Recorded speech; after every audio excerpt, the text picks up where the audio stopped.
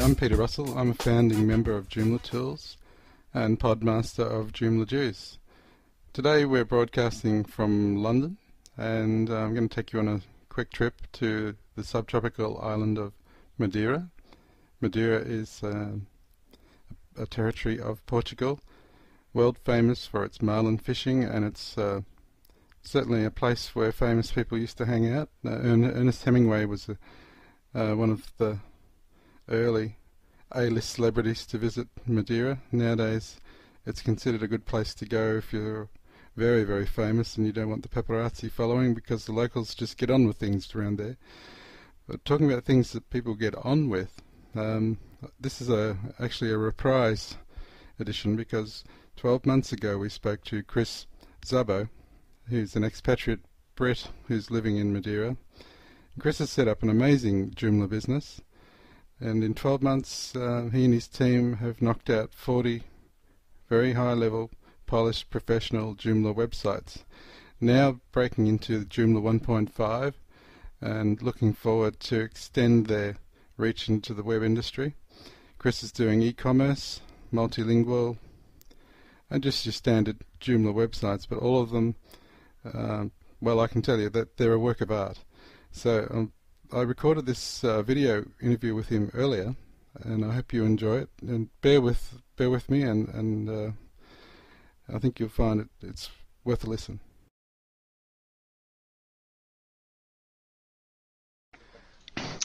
One of the most interesting sites we've developed recently is Movesa Strelicia, which is based around the Joomla framework. Interesting because this company is owed a lot of money from its clients in Venezuela.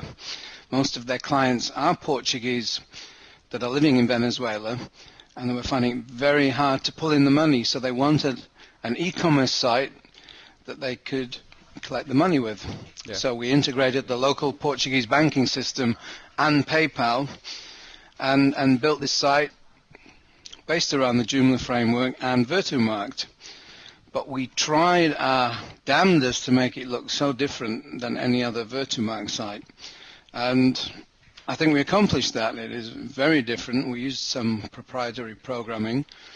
But again, Joomla was so forgiving and so flexible. And Virtumarkt also let itself be torn apart and put together in a different way, that we could display the information in a way that people aren't used to.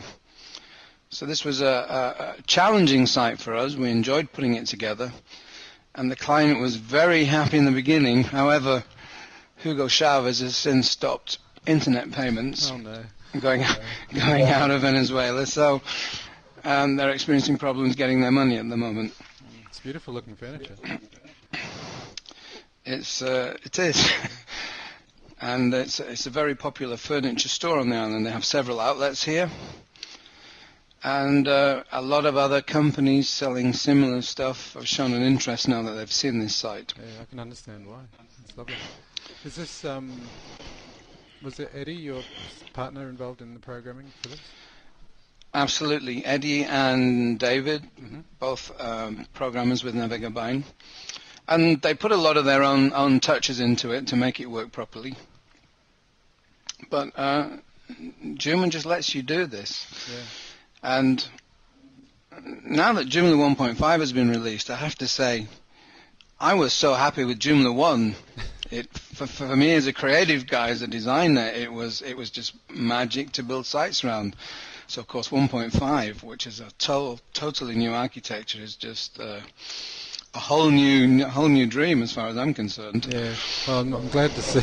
I mean, you were, to be fair, you guys were pushing 1.0 to its limits, and this is a good example of a 1.0 website that's been pushed to its limits. Have you got your heads around the templating engine in Joomla 1.5 yet? Yes, we're just putting together a site. In fact, it should be released within the next 2 weeks for the company that represents Havaianas, which are the Brazilian flip-flops. Okay. And this is the company for Portugal, and we've built a Havaianas website. I'll send you a screenshot of that. And this will work in a way that no other Virtumarkt store has worked, and it's built around 1.5 now. So this was great for us, for our experience, and it's certainly paved the way for other sites that we're developing now as well.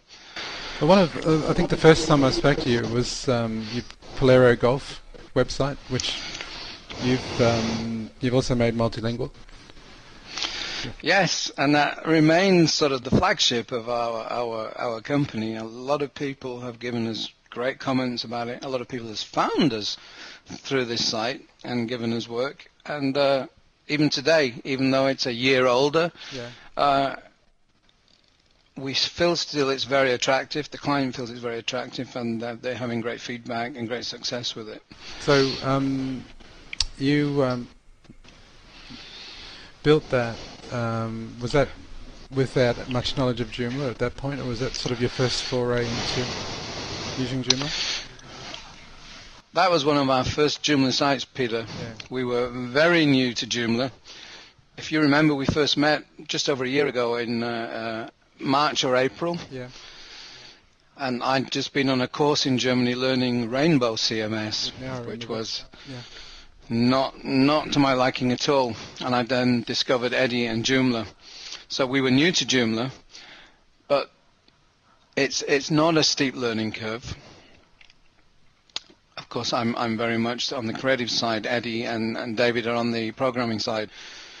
But the uptake has been enormous, and it's not difficult to get your head around at all.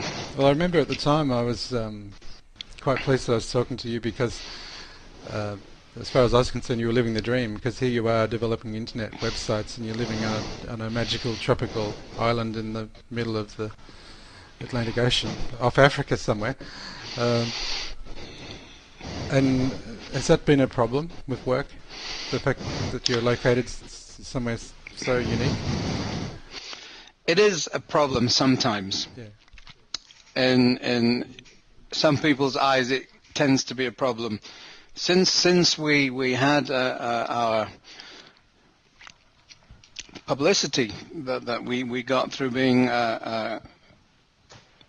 through the Joomla Jews podcast that we did last year, we've had people contact us from throughout the world. At the moment, we're doing 2 projects with Dubai, and we have no problem at all communicating with clients, videoing with clients.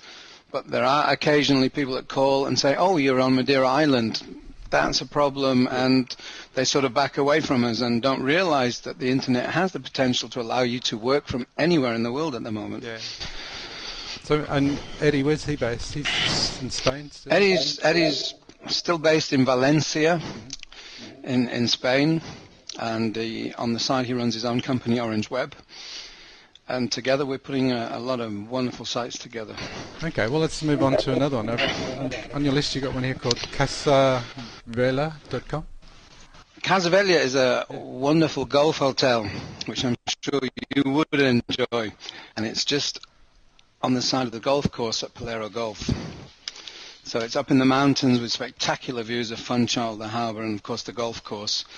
And belongs to the Blandy Group, and they were so happy with the Polero Golf site that we did that they asked us to come and do their hotel site. I can see some similarities in the design elements in this one. It's really nice too. Is that how do you approach that?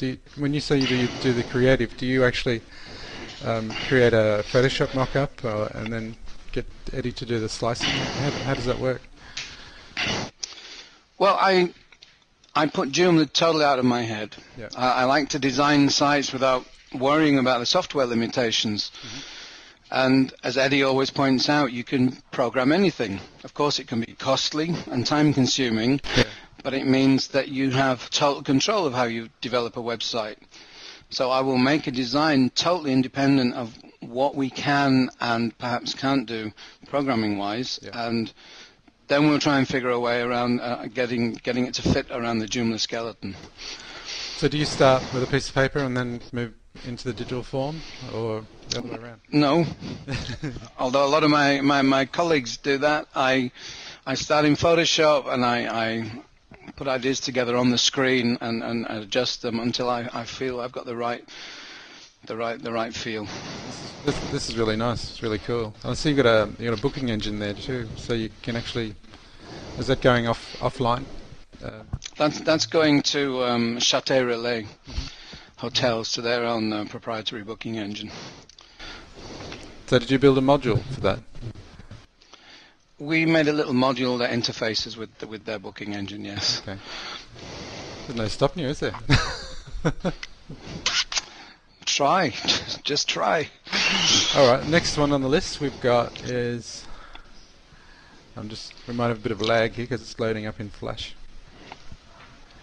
So is this a Joomla site, even though it's in Flash, the splash page?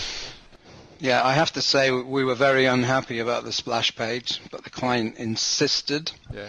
And we had several meetings about it, but the client continued to insist about having the Flash page. Okay. But behind it all, it is a Joomla site, and it belongs to IFBAN, which is the Institute of Wine, Embroidery, and Handicrafts here on Madeira, and has a very rich history going back over 150 years. They were responsible for most of the exports of quality goods for many, many years.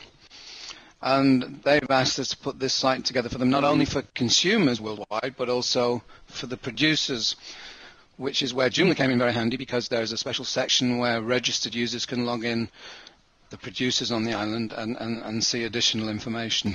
It's really nice. I just had to kill it because it was playing music in my ears. I'll bring it up when I put all this together. What else have we got? Madeira Marlin. Is this? I'm guessing this is fishing, because I know Madeira was famous for people like Ernest Hemingway going there and fishing. Is that the case? Yeah, it's a big game fishing site. Also part of the Blandy Group. Mm-hmm. And they're connected with a company that makes fishing videos. And we've incorporated a lot of these videos into the site, and given people the access rights to vote and say which photographs they like best, which videos they like best. There's a blog built into it, so it's very, very much connected to the community. So people who perhaps would come to Madeira and fish, if they've had a good day and they've caught something, they can, through this site, can they upload their video? Is that how it works? Or? No, Madeira Marlin's connected to a company that you can charter to go out with you while you're fishing, and they'll put together a wonderful high-definition video for you, and either burn it to disk or send it to you online. And these are the videos that get put onto the site as well. That's pretty cool. Okay, what's the next one? Communications. Oh, this is a German one, is it? This is the next two are actually German ones. Yeah. Kommunikationsoptimierer is a gentleman in Germany who does consulting for large companies, and he was very particular about the way his site was put together, and he was very happy with the result. This is a very in-your-face site with lots of information, videos on the home page. Yeah, you see that. It's and a 1.5 Joomla site. Okay. And do you find many of your clients opt for self-maintaining their sites, or do you look after them for most of them? We have a maintenance contract with some of our clients, and that is probably the bad side of Joomla. There are so many good sides, but once you've completed a site, and because it's, of course, a CMS and the client's going to be taking care of it, you have to hand over control, artistic control, and content control. Yeah. And sites sometimes then seem to develop in a direction you wouldn't have wanted them to go. Yeah. But, of course, the client's free to do what they want. There are many clients out there who are now updating their own sites. They're very touchy about what exactly they changed. They know they could destroy things, and they leave the images mostly to us. Yeah. But they'll put in their own text, update prices and special offers. And have you found them performing in search engines? Chris, do you have any special techniques that you use to help them there? Well, if I had, I wouldn't tell you. I thought I'd ask. Okay, now I have to be honest, no special techniques, apart from doing what we always did as SEOs. Joomla is very search engine friendly as far as I'm concerned, And we haven't had any problems getting Joomla to perform well in the search engine. Certainly in comments from clients, they've said that we've now had more traffic, we're better positioned in the search engines, we're getting more business, which is ultimately what the sites are all about. Brilliant. And second last one, another German site. I can't pronounce that. Can you help? This is Trauer Redner Kronemann. This is actually somebody that Eddie knows very well. Yeah. This is a gentleman that will come to your funeral and say nice things about you. And he's made a business out of this, and we made a very, very simplistic site, but it's Joomla. And a lot of people were impressed with the simplicity of it. It's very nice. It doesn't look like a normal Joomla website. When I say normal, it just doesn't look like Joomla at all. It's just a nice template.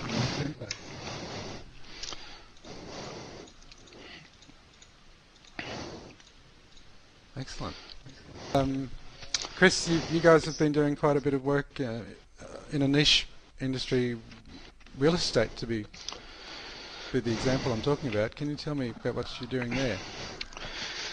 Yes, this is very interesting. This was actually a one-off job we did for a company called Imofactor on the mainland of Portugal, and they were trying to compete with the expensive software that's available on the internet for running real estate agency websites. Yep. So we tried to put something together in Joomla, and it worked. And we were able to build in a lot of the features that these other high-end companies are demanding or producing and demanding money for. Yeah. So we've sort of decided we'll specialize on this. We're now just finishing our fourth site, and each time we're adding new functionality. And the great thing is we believe we really can compete with the high-end real estate agency software that's out there, with the distinct advantage that there are no license fees, there are no monthly fees, no setup fees, and of course no maintenance fees. And this is something that most people really don't like about the software that's available. You have to continually pay to use it. Yeah. So we're still developing this very much. So we've made so many features available already, and we have so many ideas to bring in Web 2 into it to make it a lot more functional in the way of social media. And this is certainly something we're going to pursue for the rest of this year. If you've been watching Steve Jobs with his iPhone, you probably find ways to integrate some of that technology too. I could say something about that, but it's still under wraps. Well, Chris, now that you're doing more with Joomla 1.5, is that going to be where your emphasis is going to be, do you think? We shall absolutely continue to work with Joomla, certainly with 1.5. We're still making 1.0 sites, but 1.5 has got so many additional benefits. It's amazing. Again, as I said to you before, Joomla 1 was fantastic for me, and Joomla 1.5 has really taken the whole community by surprise, I think. Not just the fact that it's a new architecture, but it's got so much more functionality. Yeah, I think. And things you would never have picked up, but that niggled you, are suddenly there and working in 1.5. Yeah, I think it's a little bit of a sleeper at the moment. The downloads for Joomla 1.5 as opposed to 1.0 are about the same at the moment. So you sort of both are approaching about 250,000 a month, which is pretty good. It's 500,000, really. Oh yes. Yeah. People I've talked to are a bit wary because it's been advertised as built on a new architecture. Yeah. They're a bit wary it's going to be totally different, and maybe this is the reason people are still holding back for the moment. But I can only recommend it. Well, it's good to hear from somebody who's actively out there building commercial websites using Joomla as the tool of choice. Well, I think you should enjoy the rest of your holiday. Thank you very much for speaking to me while you're on a public holiday. Thanks, Peter. Nice talking to you as well.